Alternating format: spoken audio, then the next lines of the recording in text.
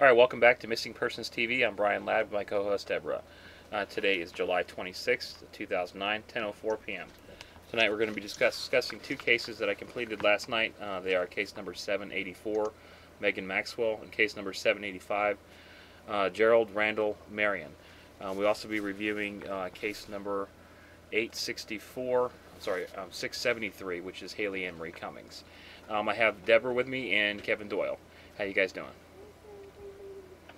Great. Glad to hear that, Kevin. Deborah, how you doing? Are you feeling any better? I'm doing fine. I know you've been a little sick under the weather. Is you feeling any better? Not really. Hanging in there though. Okay. Well, thank you for coming on with us tonight. I did do those cases that you sent me last night. They are posted. I didn't send them to you in email, but they are up on the site. Do you want me to send them to you now, or you just want to go on the website and get them? No, I just usually look at them on the website. That's fine. Thank you. Okay. If you guys get a chance, I got a picture of a fish. It's not the last video, but the video before that. I had a little show. I was showing you how you catch haligomites and what you use them for fishing. And the show before that actually shows you what you can catch. So if you want to see that, it's if you go to Missing Persons TV. Actually, it's blip.tv/missing persons, and click on the archives. I think that's what it is. I don't know. Is that what it is, Deborah? Hold on. Yes, it is. blip.tv/. Oh, no, it's not. No, it's missingpersons.blip.tv. If you click on the and then yeah, it is. Yeah, and then click on where it says Show Archives, you'll see a thumbnail of a fish. And it's me and my son Samuel showing you the fish that was caught. Pretty big fish. And he caught that right down the road. Okay, Kevin, I've got your information too already via email. It's posted.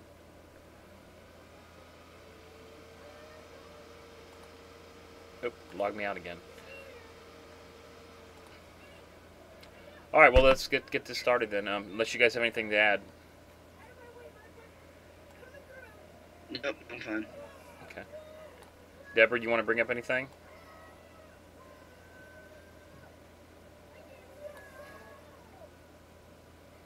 Okay. Deborah, I can't hear you.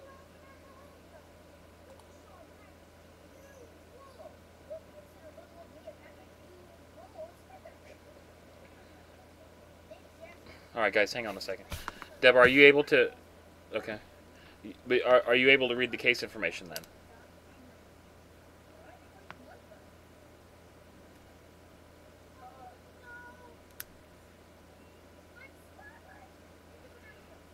Okay, well, I'm going to go ahead and start. First case of the night is case number 784. This is Megan Maxwell. I just put her picture up right now. The case was opened July 26, 2009. Dream drawings were done last night. Deborah, what information do we have for Megan? Okay, this case for Megan was actually requested by Sue. When I was talking with her, she's been following this case. This is someone that does a lot at Gales Forum. Anyway, Megan has been missing since earlier this year. She's actually been missing since April 26th of this year. She is 19 years old, and they found her burned out car shortly after she went missing. She's missing from the area of Newport, Tennessee. Her car was a 2001 Mitsubishi Eclipse. So this 19-year-old young lady, 5 feet 6 inches tall and 115 pounds, went missing, and then they located the burning car. That was found U.S. Highway 25 and 70 by off-duty Newport police officer that was passing by. It shows that she had been alive at 4:27 a.m. when she called a friend to let her know that she was leaving her father's home in Newport. And she'd gotten a call that there was something wrong with her dad. And then she called her friend and said that after she finishes her cigarette, she'll be on she'll be on her way. They found her car only a few feet from the river, and some of the leads that they've had so far indicate that there was activity at the river before the car burned. As far as what that activity is, I have not been able to find out. They don't think that her disappearance has anything to do with domestic violence. Okay. Sorry, that's my fault. Actually, what? Go ahead, keep going. I'll tell you why. Okay, they don't think that it has anything to do with domestic violence. The way this whole investigation is being pursued, and they're looking for her. Sadly, from the get-go, with the circumstances and the leads they have more or less pursued this as looking for her remains, not looking for a live Megan. I really hope that, the leads they have and the things that, they have on this are wrong and that she's fine. But it's not really looking that way from everything I've seen. Okay. What do you have on her case, Brian? All right, I'm not totally sure what I have. I know Kevin does have a live, which is good. I just there's a website for her. It's helpfindmeganmaxwell.com. That's the music you just heard. I put a link to that right up at the top of the case file. I have 3 dream drawings. The first one says the word sick. After that, it says she talked about escape. The word island. 3329. I guess it's 3,329 yards from police spray paint on road. Carnival worker has coin. Could it be possible a carnival worker may be involved in her disappearance, and that carnival worker may be with the person I have drawn in the second dream drawing. It says basically it's a man. He looks to me like a young man, short hair, indentation on the chin, I believe, and he could be wearing a cross. There is a cross. It's on the right-hand corner of the dream drawing, but it's not around his neck. So maybe he's holding the cross, carrying the cross. I'm not exactly sure. The third one says not a rag, and then it says where they would go at night. And I'm not really sure what that is on the bottom. Maybe that's a dock on maybe a river or something like that, or a lake. I'm not exactly sure. But there are no symbols. There's no symbols of death or anything like that that I have. But just looking at this, it doesn't seem that good. But hopefully she is alive. Kevin, I see your notes. You have alive. Do you want to read those? What's that, Marion? Do you want to read your notes on this case? That's Megan Maxwell, right? Right. Oh, Kevin. Yes. I think I messed up. I think I reversed your notes. No, I sent you the wrong ones, and I resent the email. Okay. Do you have she's alive? For, Megan Maxwell. Do you have she's alive?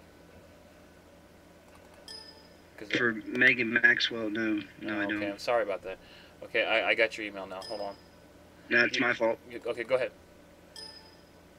It's my fault. Okay, read what you got. I'm updating right now. Go ahead.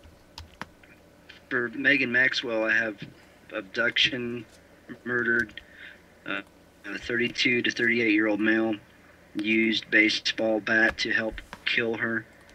Pacific Heights, he desires more killings, and I have no further notes on that. Okay. Are you able to see the dream drawings I have posted? See if that person may look like the person you're describing, the male. 32 to 38. If you get a chance to look at that, if you're not looking at it now. Okay. Pacific Heights, I believe, is a movie, and it's also a place in San Francisco. Is that right, Deborah? Or California, San Francisco, around that? Isn't it in the San Francisco area? Yeah, Michael Keaton played in a movie called Pacific Heights. Okay. I can Google that too. Is that where? Do I need to Google that, or is that in San Francisco? Do we know? I believe it is Los Angeles. Los Angeles is totally different from San Francisco. Hold on, I'm gonna look it up.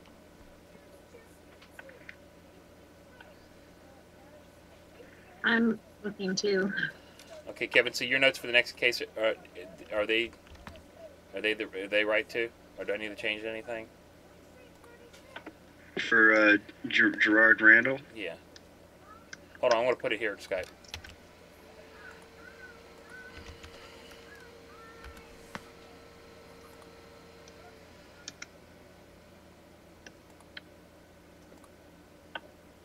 Yeah, Pacific Heights is San Francisco.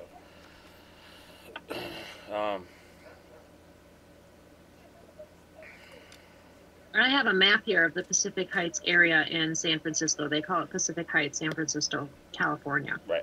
Okay. Do you want a link or a screenshot or I got it. anything of that? I got it. Okay. Got that in a map. Where'd she go missing from again, Deborah? In Newport, Tennessee. Okay. That is a long ways away. Yeah, a long way from home. Okay, thanks, Kevin. No problem. Deborah, anything else for this case? No, not really. Okay. Once again, the website for Megan is www.helpfindmegan Maxwell. It's MEGANMAXWELL, and that the link to the website is on case 784. All right, our next case is case number 785. This is Gerald Randall. Let me get his picture up here. This case was posted to the web today. Dream drawings were done last night. Deborah, what information do we have for Randall? He goes by Randy? Yes. Okay. Gerald Randall Marion, and he goes by the nickname of Randy. Okay. He's been missing. This case was actually requested by Sandra via email. He's been missing since February 9th of 2008 from Dinwiddie, Virginia. His date of birth is October 20th of 1982. 25 years old at the time that he went missing, 26 years old now. 5 feet 8 inches tall, 5 feet 11 inches tall, 145 pounds. Brown hair, brown eyes, a white male. They say he normally has a goatee, no tattoos or body piercings. Okay. He was last seen wearing a green Carhartt jacket, blue jeans, and black sweatpants, camouflage boots. He was hanging out with friends at the time that he went missing. They were grilling out and they were riding an ATV. They did end up recovering the ATV that he had been riding the next day, overturned in a creek, but no signs of him were found. Now, what happened was he was at a friend's house and a bunch of them were there and they were taking turns riding the ATV. They were enjoying, like I said, grilling out. One by one, they took turns riding the ATV through some surrounding woods and then coming back with it. When it was Randy's turn, his friends say that he grabbed a helmet. He gave him a goofy grin. He flashed the peace sign and he took off. And that was at around 10:30 p.m. When he didn't come back about an hour later, they got concerned. They repeatedly called his cell phone and they got no answer. But they say that his phone went dead. That's when the group started searching the wooded area for him. When they couldn't find him by about 3 a.m., they reported him missing to law enforcement. They were not able to locate the helmet that he had been wearing. Like I said, they had recovered the ATV the following day. So, what do you have on Randy's case, Brian? 2 dream drawings. First of all, I found a website. It's a MySpace account, myspace.com/help-find Randy Marion, RANDYMARION. And like the other case, I put a link up there to his site. First dream drawing says his girlfriend took him to courthouse, and then number 619. To courthouse, I don't know if that's if it's a courthouse like we're thinking, if it's a house, if it's something to do with courting or something like that, I am not sure. But the symbol on the bottom right could be the symbol that I normally associate with death, unfortunately. The next one says drugs were in his beer in shelves. He could have been poisoned. and there's a drawing of where the poison may be located. It's on some type of shelves, and that's I've got a drawing of the shelves and the items on the shelf. But that's all I really have. So looking at this, it's possible maybe he was drugged and taken somewhere, and I'm not sure if he's alive or not. Hopefully he is. That's all I have, Deborah, on this one. Kevin, I have your notes. Would you like to read those? Sure, Brian. For Gerard, Randall, Marion, I have murdered, 2 males, 1 black, and 1 mixed. Drugs involvement, he was set up. Chesapeake area. Police have enough evidence. They just need to put the puzzle together, and I have no further notes. Okay. As far as drugs, could that be poison? Do you know? It's possible, but that's all I got. I mean, I didn't know if it was illegal drugs or over-the-counter drugs or whatever. I just got drugs. Okay. As far as Chesapeake goes, there is a Chesapeake Bay, and then there's also Chesapeake, Virginia. I'm looking that up right now. Do you know? I found a link. I put it in the Skype earlier. Oh, okay. Okay, thanks. I'll add that right there. Anything else you want to add? Nope. Okay. All right, Deborah, that's all I have on the case. We'll work on both of these as soon as we get off. And I'd like to get with Gail or possibly Travis so they can help us with this too. Anything else on this case? Deborah. Randy's family is hoping that maybe he just fell and he hit his head and wandered away, and doesn't know where he is, and maybe even, a kind stranger has taken them in. That's something that his mom tries to comfort herself with. Mm-hmm. I'm not finding anything here immediately that says anything about, any kind of lifestyle things that would show that there was something wrong. He was a high school graduate. At one time, he talked about being a rescue diver for the Navy. Family says he really liked helping people, and they don't think that he would have disappeared on his own. He had things that he was doing at the time. He was restoring a '68 Mustang, and there were other things in his life that he was happy with. So they just don't think that, he'd go missing, that he wants to be missing or anything like that. They're hoping that, he banged his head, maybe has amnesia or something like that. His brother Tony left a good job in West Virginia to return home and search for him. Mm-hmm. This case has hit America's Most Wanted. So, they're working really hard trying to find him, but there's really not, a lot to go on. Okay, are they treating it as possible abduction, a homicide? Are there suspects? He's just listed as being an endangered missing. His family wants to think that something, happened. They don't think he'd leave on his own. As far as, foul play or anything like that, I'm not seeing that. At the time that he went missing, you said something in your dream drawings. You referred to a girlfriend in courthouse. His girlfriend took him to courthouse, and the number 619. Okay, he was hanging out with a girlfriend at the cookout at the friend's house at the time that he went missing. A picture of her? And when I refer to them searching the woods, when he didn't come back on the ATV, that's the woods around his friend's house. Do we have a picture of her? No, I'll do some more looking and see if I can come up with one. Okay. Yeah, please. If you guys can find any pictures or anything in any one of these cases, always at the top where it says post comments here, that link will take you directly to this case's forum link or forum section. Yeah, well, there is an article here. It says, go ahead. In May that his family turned to a psychic for help. Not sure who the psychic is, but the psychic is listed as being from out of state, and says that Randy was thrown from the ATV and he ended up in the canal.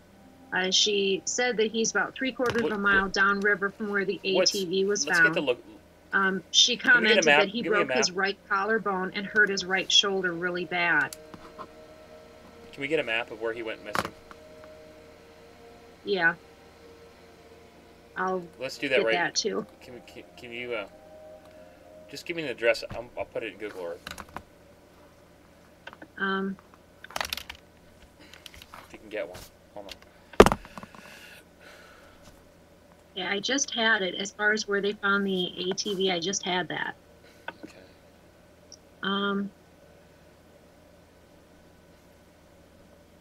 Okay, his ATV was found at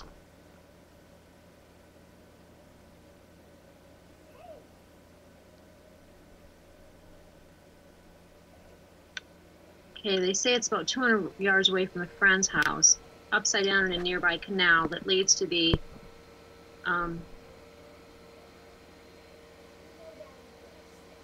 to a Appomattox River, Appomattox. I thought I had the actual highway numbers here, of cross streets of where that was.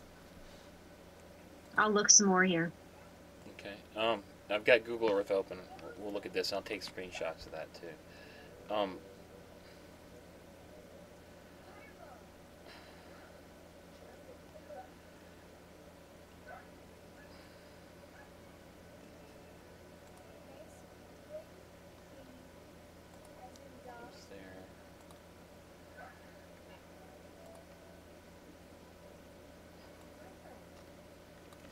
You get anything?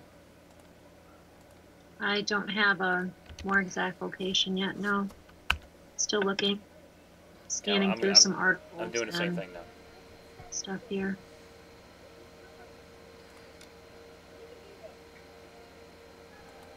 I'm gonna leave out Randy. Just put. Okay. Here's an article. It's titled "ID May Take Days," June 9th.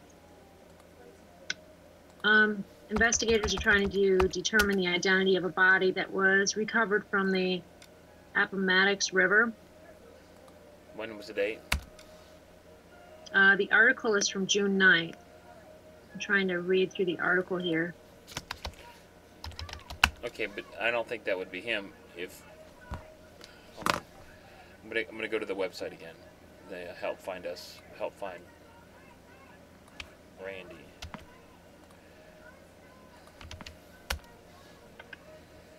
Okay, here's a link for that article.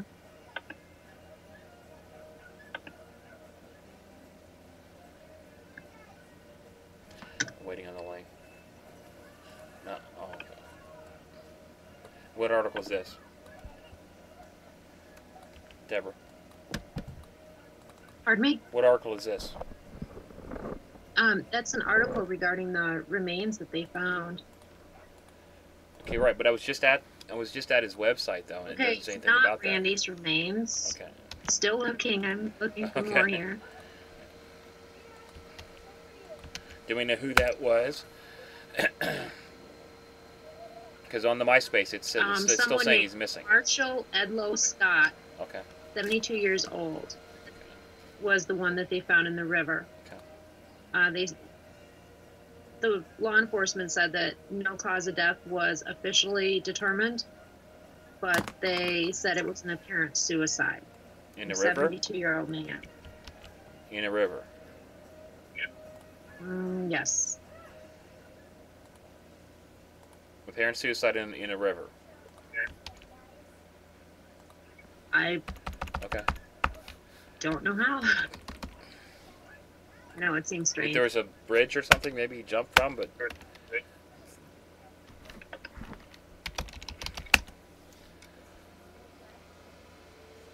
Okay, I see that. I see the article you just sent. Now I'm looking up.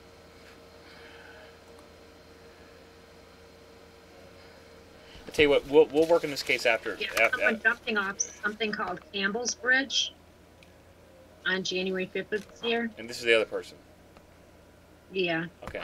We'll work on this after the show. We'll find out where he went missing from. And see. Hold on a second.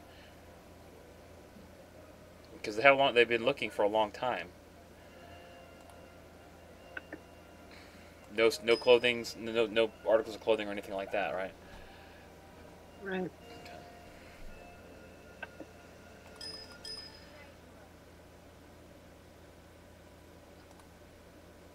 Okay, so we'll work on this case after we finish this show. Let's move on, okay? Deborah. Okay, would that be moving on to Aji? No. Did we wanted to cover Haleigh? Said we wanted to do any updates or anything? I didn't think we were doing that on this show. Oh, I thought you wanted to. I had the graphic up. Well, this is Haleigh Emery Cummings. Deborah, is there anything new on this case? They were trying to get at that one location, the trailer on it. I think it was adjacent to the property.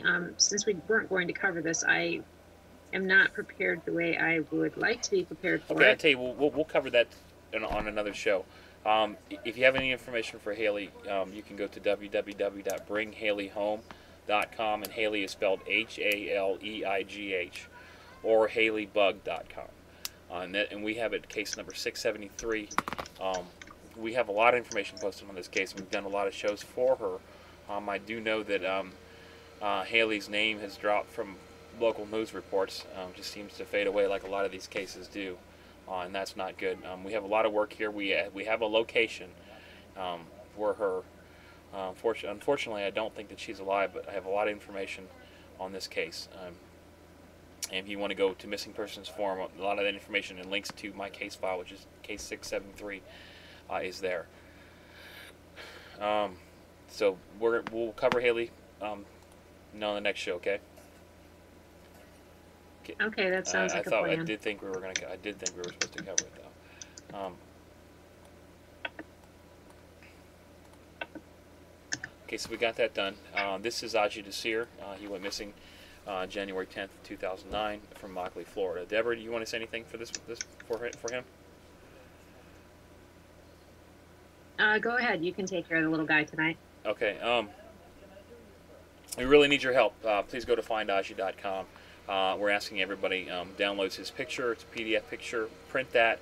If you don't have a printer or you don't have any ink or whatever, you can go to Kinko's or I believe Office Max. We'll print pictures for free on missing people. Get those printed and post them everywhere. It's important to get his picture out there. Police have done extensive work looking for Aji in the Immokalee area. Gail St. John's been down there looking. A lot of area has been covered. No Aji, so that to me seems that he's out there somewhere. He's 6 years. He's still 6 years old. He has the mental capacity of a 2-year-old. He's not able to cry out for help. He easily would be able to, for somebody to, so if somebody took him, it'd be really easy for them to do so, and him not to say anything. So we really need to get his picture out there. We really need to report on this case. We try to do that on a nightly basis. So if you have any information, you can, for Aji, you can call 1-800-THE-LOST, or you can go to his website, which is findaji.com, FINDADJI.com. If you guys don't have anything else tonight, we're going to end the show.